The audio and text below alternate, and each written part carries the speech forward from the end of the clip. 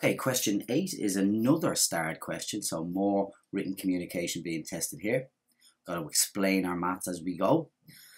We're told that ABC is parallel to EFGH, GB is equal to GF, and the angle ABF equals 65 as shown. Work out the size of the angle marked X and give reasons for our answer. Okay, so we're going to have to use the properties of angles in parallel lines.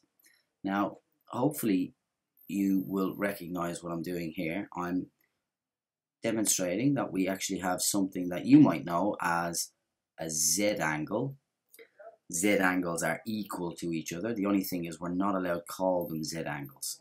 So this angle 65 here has to be the same as this angle here, which is 65. And let's just reference that correctly. ABF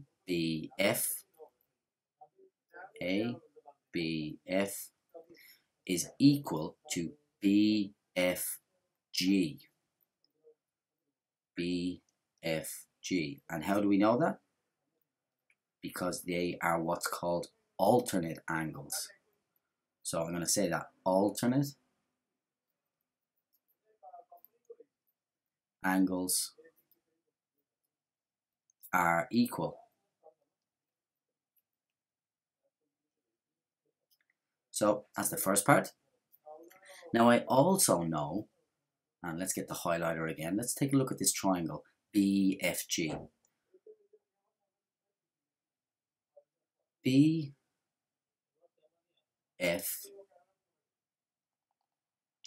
is a triangle, as we can see, but it's also a particular type of triangle. We have two sides that are the same. That means it's isosceles. And because it's isosceles, that means the base angles are the same. So if that's 65 here, this one has to be 65 also, because the base angles in an isosceles triangle are equal. So I can say the angle FBG must equal, so FBG, that's the angle I've marked black here, must equal BFG, and that's because base angles in an isosceles triangle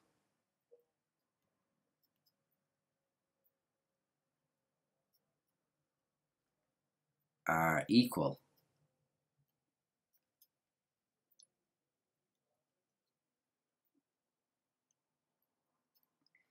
Okay, now that I know two angles in the triangle, I should be able to get the third one here. So the angle BGF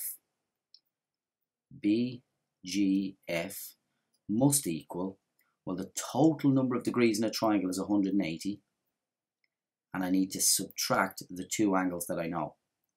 So I'm going to subtract 65 plus 65. 65 plus 65 is 130. So that means BGF must equal 50 degrees.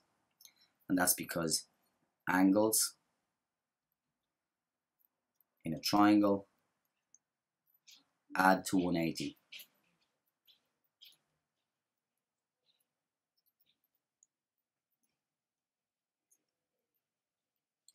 And then we've got one more piece. We know this is 50.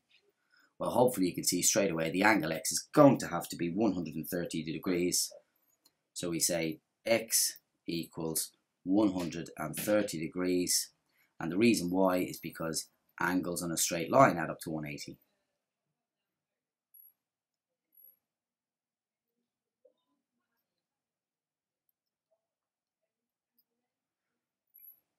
Running out of space here.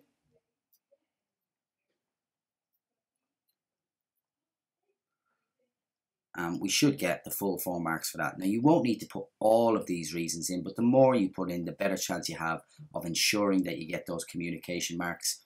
It's not the only way to solve this problem. There are others, but for me, this was the most straightforward.